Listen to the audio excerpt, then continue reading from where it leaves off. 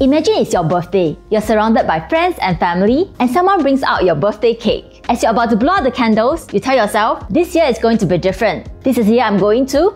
Then you remember that you said the same thing last year. The goal didn't happen back then, and chances are it's not going to happen this year either. But what if you can drastically increase the chances of you achieving your goals this time? Hi, I'm Angela from GrowthGarden. In this video, let's uncover the 3 biggest reasons why you're not achieving your goals. We'll dive into 3 practical solutions that you can apply right away to overcome them. Each of these 3 solutions might sound really simple, but I promise that if you do all 3 of them, you will see and feel a tangible difference within just a matter of weeks. I personally tested many ideas from different self-help and business books. I found these 3 to work for me and my team every single time. Let's dive right in. Can you guess the first reason why you're not achieving your goals? It's because your goals have not been clearly defined. It might sound obvious, but you'd be surprised how many people make this mistake. For example, one of the most common personal goals is to get fit. But if you just pause and think about it, what does getting fit really mean? Is it to lose weight so you can fit into your clothes better? Build endurance so that you can climb the stairs without getting breathless? Or strengthen your muscles so you can carry your luggages without getting help?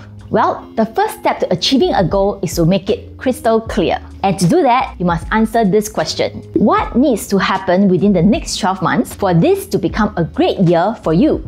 In another video, we discussed the significance of different planning horizons. But the best time frame to drive results is a 1-year period that is short enough to plan in concrete terms and yet long enough to get meaningful results. Here are 3 sub-steps to help you crystallize your answers in actionable terms. First, let's write down the answers that come to mind to the earlier question.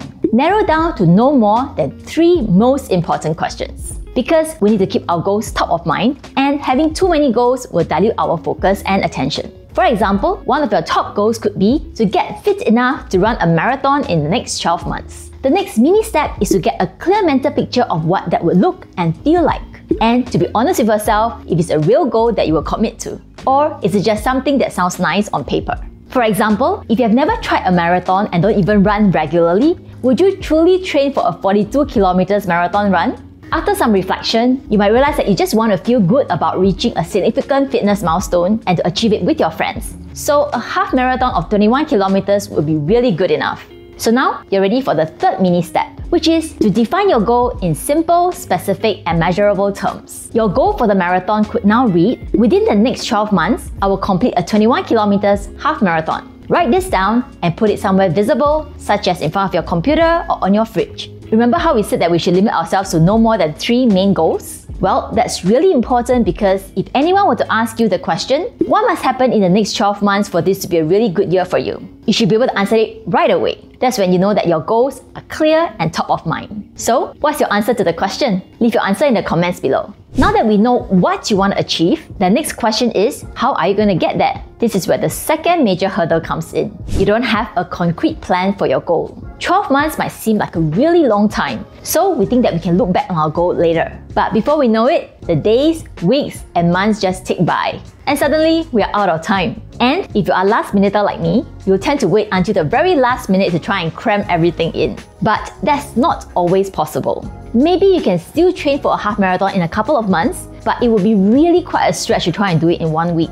Even if you find some hacks to get there, it will come at a significant strain to your body. So, the best solution is to break it down into quarters, then zoom in on the immediate quarter, breaking it down into each month, week, and day. You can set artificial timelines with mini rewards just to give yourself the motivation to keep moving forward. If done properly, this will result in compounding results, which we'll explain shortly. For example, if the goal is to run a half marathon in 12 months, then you should be able to do 10 kilometers in 6 months and 5 kilometers in the next quarter. That's a simple linear plan dissected by quarters. Now we just need to focus on the immediate quarter. A simple breakdown could be to hit 1 kilometers, 3 kilometers, and 5 kilometers by each of the 3 months. Then we work out how exactly to achieve that. For example, for the first week, you could aim to do 400 meters of walk and jog 3 times a week. Then we increase that to 500 meters the second week, 750 meters the third week, and by the 4th week, you will have hit 1 kilometers. Mark this on a wall calendar and check off the activity after every session. This visual progress can be extremely motivating. You can boost the feel-good factor further by giving yourself an extra reward after each session. For example, have a relaxing bath, or maybe read your favorite book. What I just described was a simple, linear breakdown of your goal. But here's the best part. When you follow through with consistent baby steps like these, you're likely to experience what we call the compound effect. Basically, your small daily choices turn into habits that add up to create cumulative results over time. So basically, your results don't come back in a straight line, but they go up like a curve. Back to the running example, you find that once you get into the habit of running 1 kilometer 3 times a week, it becomes so much easier to increase to 2 kilometers, 3 kilometers, and so on. Any seasoned runner will be able to tell you that once you can hit 10 kilometers regularly, you can almost certainly do a half marathon even if you haven't hit 21 kilometers during your training. By now, we have set a clear goal for the year, broken it down into what to do every quarter, month, and week, and that brings us to the last big reason why we are failing to achieve our goals. Basically, we don't follow through on our plans, or we fail to take consistent action. Have you ever woken up feeling tired, demotivated, and just overwhelmed with the number of things that you must do that day? Just thinking about your to-do list can be exhausting.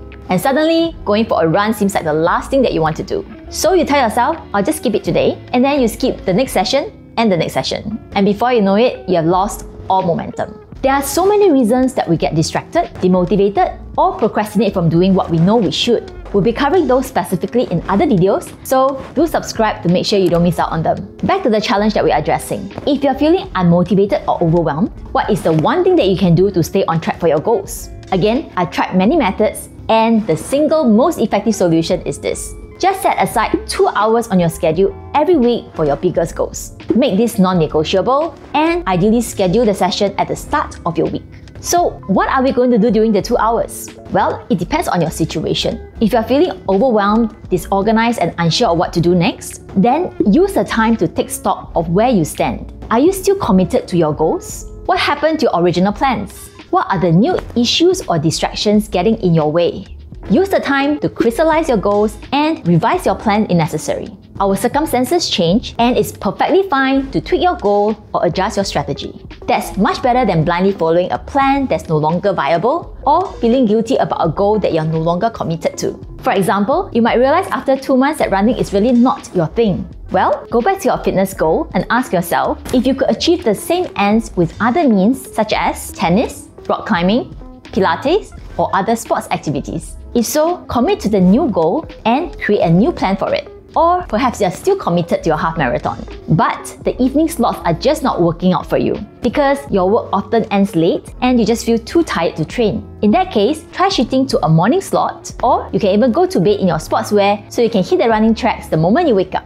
When we are crystal clear on what we want to do and how we want to do it, we'll somehow find the time and energy to actually get it done. It's usually when our goals or strategies are fuzzy that we start to lose motivation. So, these 2 hours are really crucial to help you to review your goals and plans to stay on track. If you're absolutely clear on your goals and plans, then use these 2 hours to do some focused work on the high-impact items that you've identified in your plan. This could be writing a book or planning your side hustle. The key is to make sure that you find a quiet place with no distractions. Then, turn off your mobile phones or put it in the next room. Switch off all the apps and notifications on your computer and put up a do not disturb sign so you can focus fully on your goals. Set a timer and keep going until the 2 hours is up. There's a whole bunch of science behind why 1.5 to 2 hours is the ideal duration for focused work. We'll be visiting this in a separate video on productivity habits. If you're looking for more ways to focus and get stuff done, these books were where I drew the most of my initial inspiration from. I've also included links to the books and book summaries for my business, Reading Graphics,